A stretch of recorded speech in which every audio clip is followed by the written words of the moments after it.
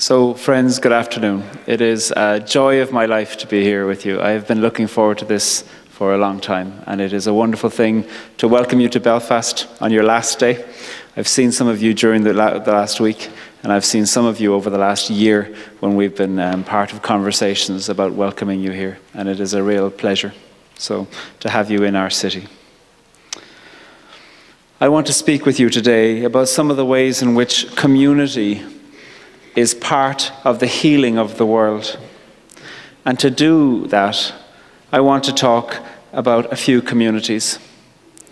I'll speak with you about the Corrymeela community. I'll speak with you about the community of the people of Ireland. I'll speak with you also about the story of St. Patrick. And I'll speak with you a little bit about the little that I know about the L'Arche community.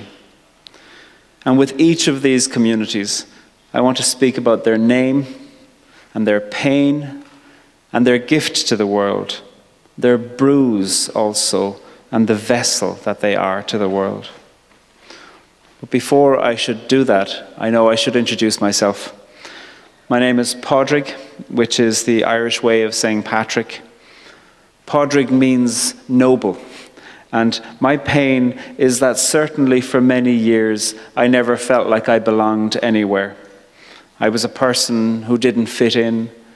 I had dreams of belonging, and I had dreams of home, and I had dreams of friendship, but I was filled with loneliness and pain. Throughout the talk today, we're going to have some music from Helen. Sometimes I'll ask you to think about doing something during that time of music. You're welcome to do that or not. But you're welcome to also to sit and to just let the music, which is music from Ireland and Scotland, be part of the welcome to you as we think about community. Because music, too, is its own community. So first of all, Helen is going to play some now. And I'd like you, without words, to welcome each other, maybe by a handshake, a touch, a smile, looking at each other in the eye.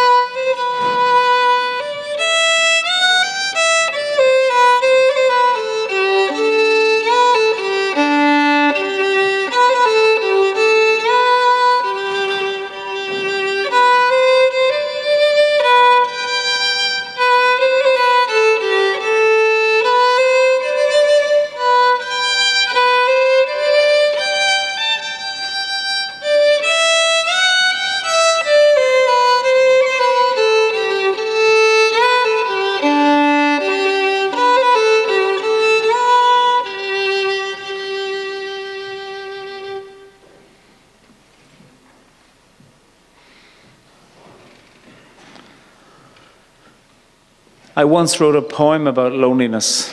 This is the poem. L is for lonely because that's what I've been. O is for ordinary because these days it seems to me that loneliness is ordinary and ordinary is fine and ordinary is going to be here for a while. N is for nothing and the nothing is not lonely. The lonely is just ordinary, but the nothing is void. Lonely I can deal with, and the ordinary is fine, but the nothing really scares me with its deep, vacant eyes. E is for everyone, and everyone's a little I. Everyone's a little lonely, a little happy, a little shy. Everyone's an anyone, and anyone could be me.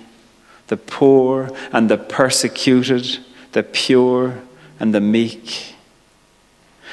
L is for licking the wound where I inscribed on my own skin with my blood ink the yearning I can't hide. And Y is for yonder, and yonder is not here, and right here is yonder to someone who's not here. And yonder rhymes with wander, and wander rhymes with love, and all love is a little lonely, made of ordinary stuff. Helen's going to play the music again. And what I'd like you to do is to recognize that you are by yourself. And by yourself you are loved. So maybe close your eyes or just sit with your own thoughts as Helen plays, knowing that you are loved and protected.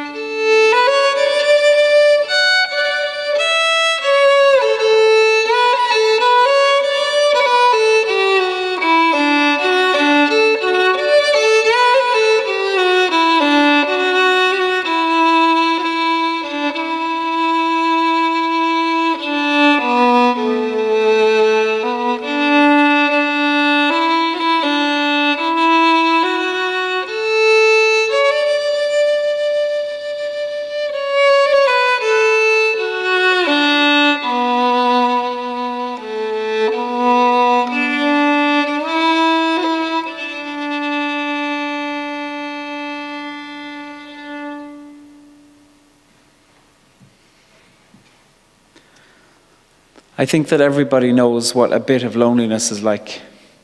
And this perhaps is a way that we can be a gift to the world. If we know our own loneliness, we might be a gift to the world, because the world has much loneliness, and we will never solve it all, but we can be a part of friendship that is at the heart of the world. This has been the case for me. My loneliness has been my greatest teacher. I was told that because I'm gay, I couldn't be part of the church community. And that's okay. I know it was other people's fear that told me that.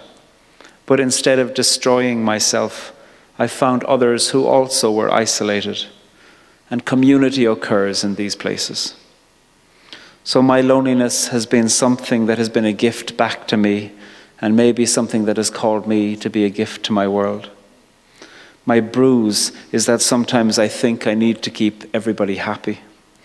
My bruise is the thing that I keep on coming back to, the thing that I keep stumbling over, the part of me that might always hurt a little, sometimes a lot, and that's okay too. For me, my vessel, the thing I will always travel in, is the love of story and hospitality. I love telling stories, I love hearing stories, I love the love of friends, and for me, I am never happier than when I have friends around my table with stories and songs and love and food and company. I'm the leader of a community, the Corrymeela community, and Corrymeela too has a story. The name Corrymeela means lumpy place. Corrymeela is a place of peace and reconciliation for Ireland. We're the oldest peace and reconciliation community here. And our work is important because so many people here disagree about here. Are we now in a part of the United Kingdom? For some, we are. Are we now in a part of Ireland? For some, we are. Is it both? For some, it is. Some only want it to be one. And many people killed and were killed for the desire to make it only one thing. If you're going to try to be a place of peace in the middle of such division, it can be a nice idea that it will be full of harmony and easy and happiness. But peace is rarely easy. Peace is complicated. I know that you know this because you live in community. Community is not always easy. Community isn't about perfect harmony. Community is about how we live with each other, even when we're arguing. It's about arguing in a way where we don't hurt each other too much. So Corrymeela does not mean easy harmony. It means lumpy crossing place. It means walking across a field full of stones. The field where our house is has a beautiful vision, but we need to help each other to see this vision, to walk across the field. And the gift of Corrymeela is a gift that comes from our own pain. The people who are part of Corrymeela are part of the problems of our world. We're part of the problem that made such division and violence and separation here. And we too sometimes wish that certain people weren't part of our city or of our community. We imagine that life would be easier without them. And this is part of our pain and our gift. If we can begin to tell the truth about this, if we can recognize that we are part of the problem, then we begin to recognize that we might be also part of the solution. For Corrymeela, our bruise is that we keep on making the same mistakes.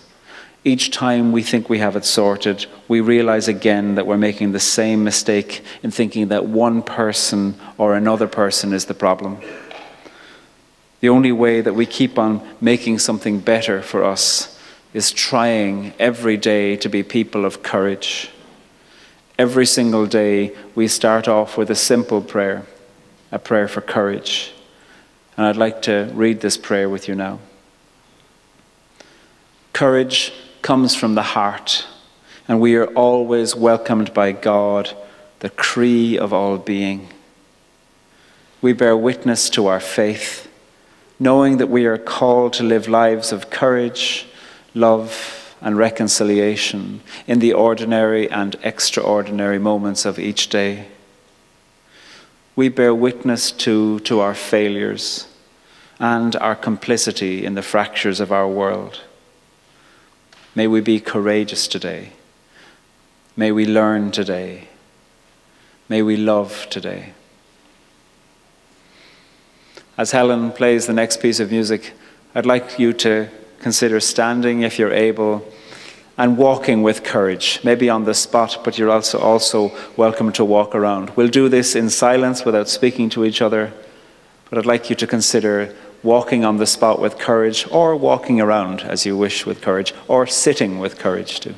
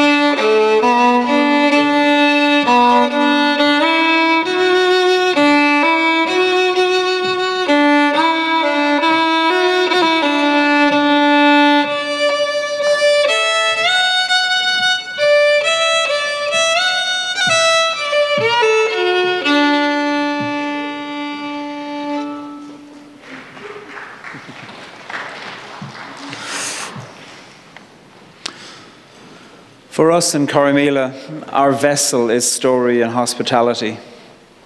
We believe that people, even people who have been involved in fighting and dividing themselves and others, we believe that all people can come around a table to be with each other in shared hunger, in shared story, and in a shared work for a better way of living well with each other.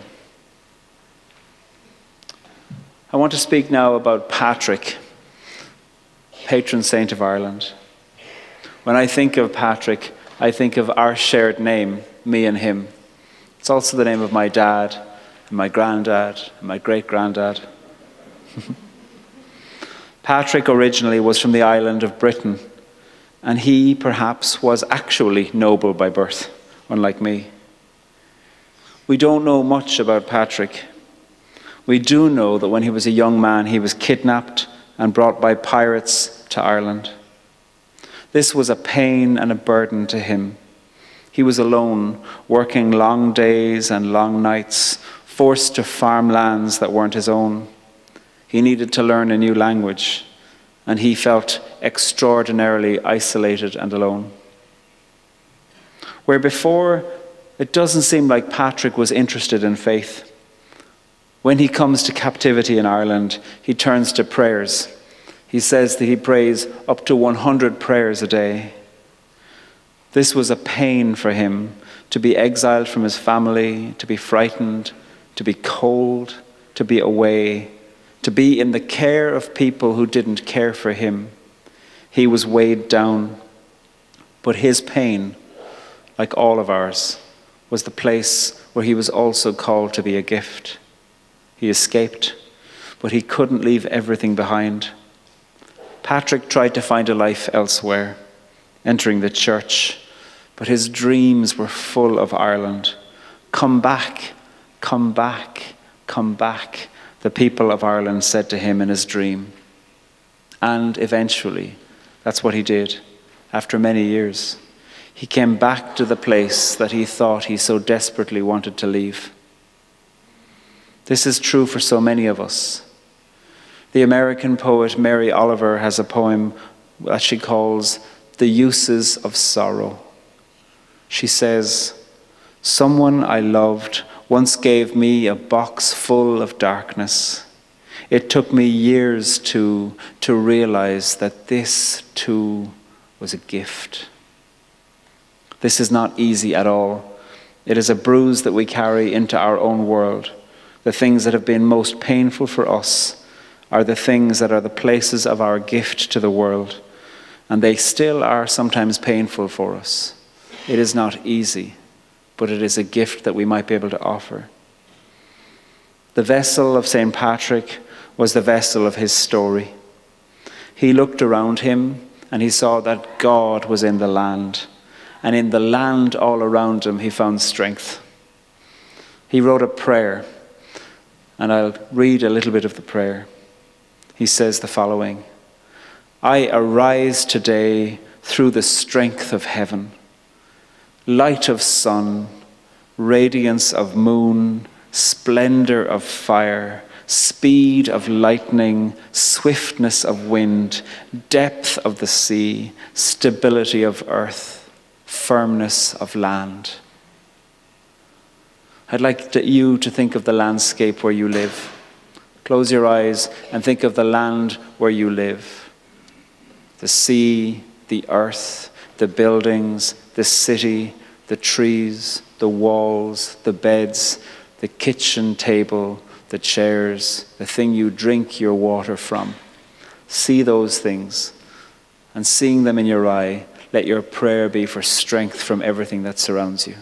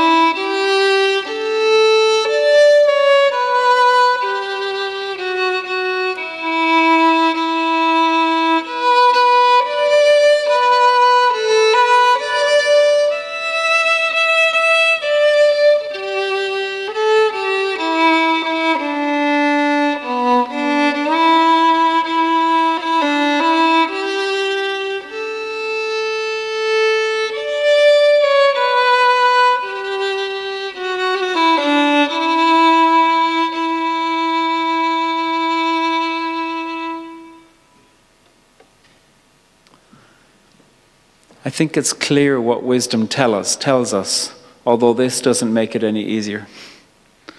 I think wisdom tells us that there is something true and noble and important about the names that we have, that our names tell us something about our gift to the world. And our pain is sometimes the thing that hits us where it hurts us the most. We can be tempted to believe that pain is our name, but our name goes deeper than this. Somehow deeper than the experience of pain is the possibility of vocation and gift. But this gift is usually a gift for others, not for ourselves. If we can find the courage at our heart to give this gift, it might be that we can find a way to live with our pain and our bruises, the repeated mistakes that we make, because sharing is also something called love. And love is the great vessel that we are to sail in. We don't always know our destination, because somehow our destination is made better for us by being with each other. We share food and nurture in our vessel, food and story and life and hopes and pain. And our names and our bruises also are with us in our vessel of story. In Irish, one of the ways of saying, I love you, is, you are my music. Mochiolhu. That's how we say it in Irish. Mochiolhu. You are my music. Let us think of this. Look around now as the music plays. As you hear the music, let us look around and think, you are my music. The people you know, the people you don't know, the people you love, the people you find it difficult to love. You are my music. Look around.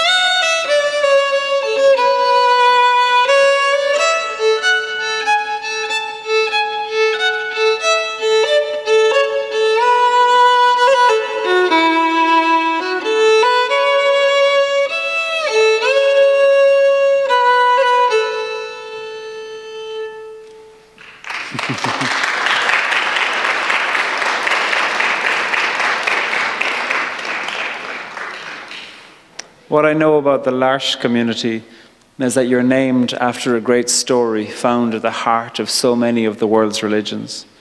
This is the story of humanity being saved together in a boat. Humanity all together. Our survival depends on all kinds of people being together in a place of flourishing. This is a space of closeness, you know this well, of people being near people, of arguments, of hunger, of eating, of sleep, of interrupted sleep. The ark would not have been a quiet place. I understand from having visited L'Arche Belfast that L'Arche communities are rarely quiet, are places of noise and joy and singing and music and talk and arguments about whether you put the milk in first or second to your tea, stories of forgiveness, stories of pain, stories of difficulty, stories of promise, a gift and a bruise and a joy and a love and a music of story.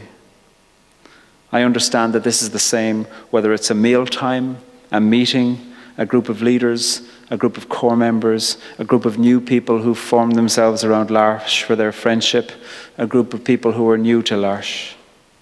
And I know that you know that L'Arche is a place where the great word of God and the great name of God, love, is the word at the heart of the day.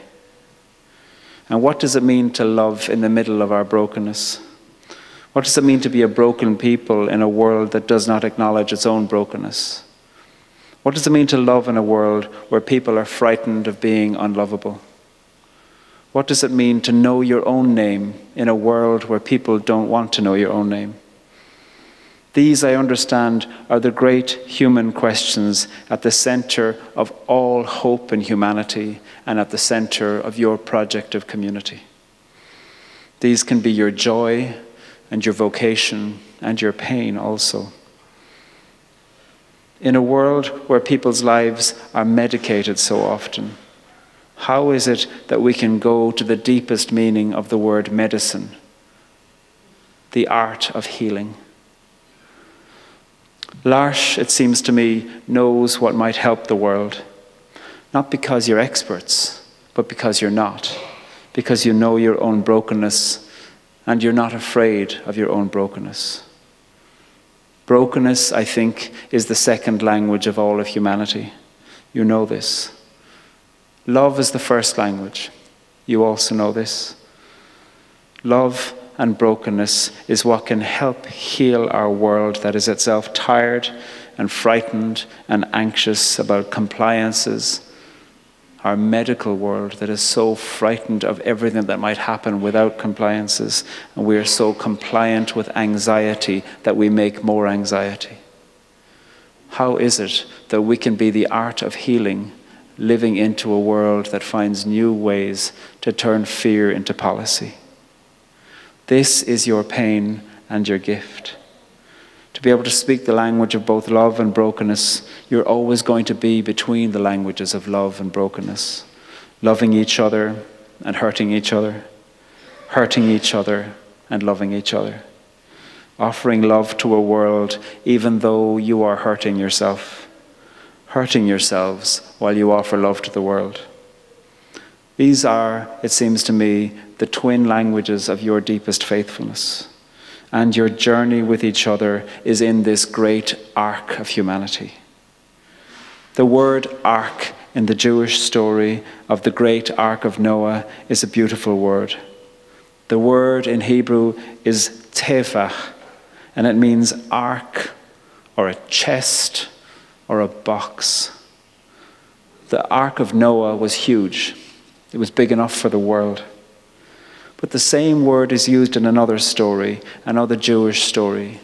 In this story, we have a frightened woman, a woman who was used to her people being treated poorly.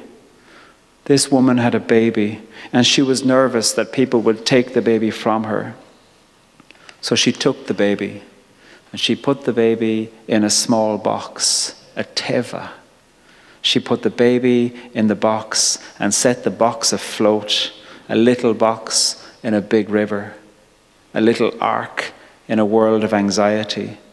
And this mother hoped that her love would be met with more love.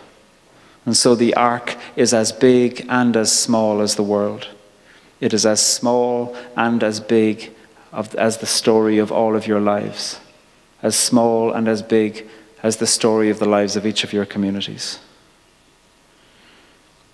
Each time I think of story, I think of the ways within which the whole world presents itself to us in small stories all the time.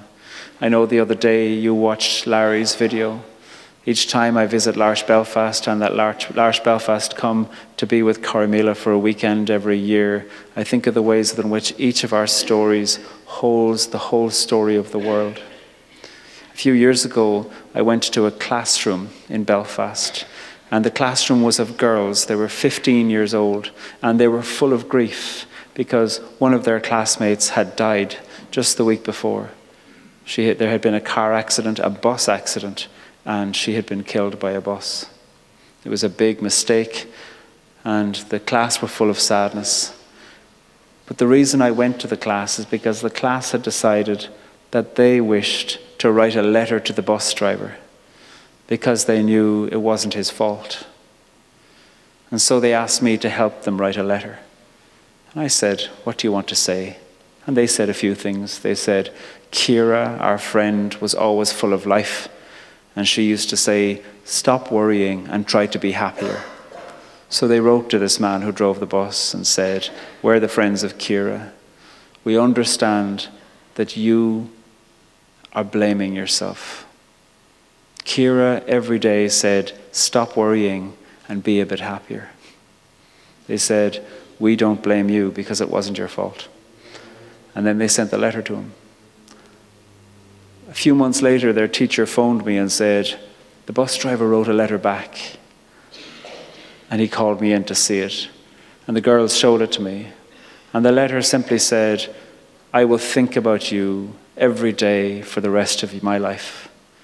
Your letter moved me so much, I even showed my wife."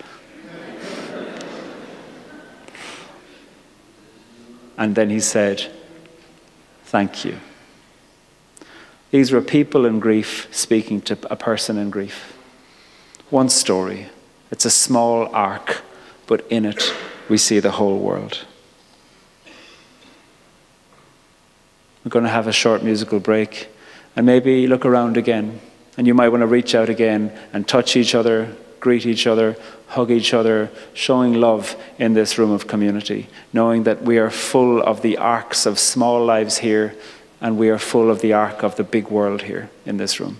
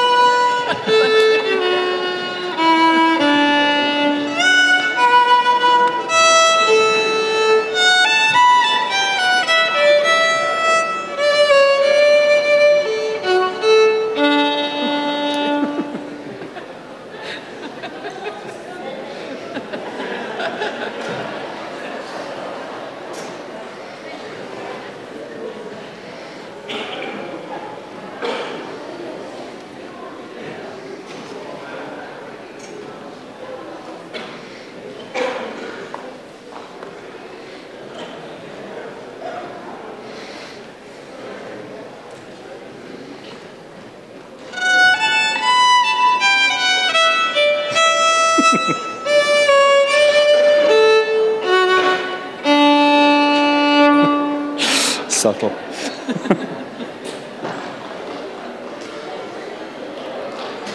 So,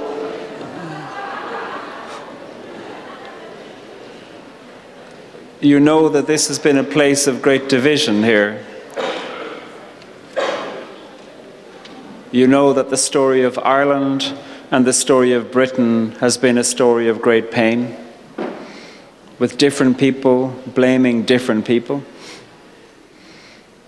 But when we go back to the story of our saint, our patron saint, that noble man of Britain, Padraig, we realize that going deeper into the story of him, at the heart of the relationship between Britain and Ireland, is a story of love and generosity and dreams and goodness and prayers and courage. And at the heart of that is a story of love, because he was loved by the people who wanted him, and he grew to love people that he never thought he'd grow to love, us, the people of Ireland. Padraig grew to love us, and he brought us back to our own story. In the Irish language, there isn't a simple way to say the phrase, I love you. Love is not a verb in Irish, it's only a noun. And so we do come up with other ways to say it. When language is complicated, there's always a way around. You know this, you live this. Even if you can't say something, there's always touch, or a cup of tea, or a dance, or a meal, or a walk, or a way of looking at each other in the eye. When we feel that we know we love each other, not just when we say it, but when we know it, we can feel as if we are as alive as Helen's music. And this is what we say in Irish. Instead of saying, I love you, we say, you are my music. Machiolhu. You are my music. And as the music plays a final time now, I'd like you to look around at each other, again to look at each other. You're welcome to dance with each other. It'll be slightly faster. You know the stories of each other's lives. You know your names for yourself and the names for each other. You know your pain. You know your bruises.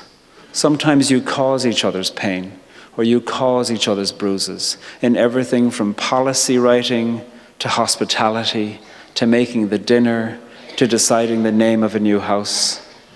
We are each other's pain and bruise and gift and love. And we are on this journey together of being music with each other, for the sake of ourselves and for everyone we meet. Let's take ourselves into the rhythm of this music and say to each other, you are my music. We are each other's music.